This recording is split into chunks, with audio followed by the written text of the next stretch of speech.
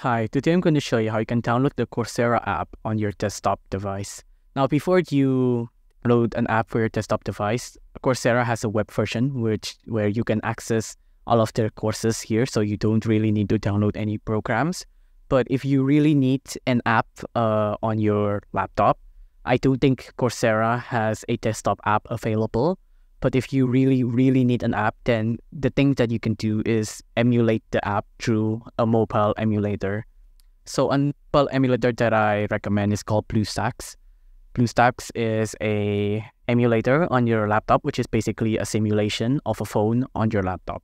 So by jumping through these hoops, you can technically download the Coursera app on your laptop. Sorry. So I have BlueStack here enabled. From the start, it'll look like this. If you want to download the Coursera app, you can just treat this like your normal phone. So just System Apps, Play Store, and then just search for Coursera. And this will install the Coursera app on your laptop or your PC.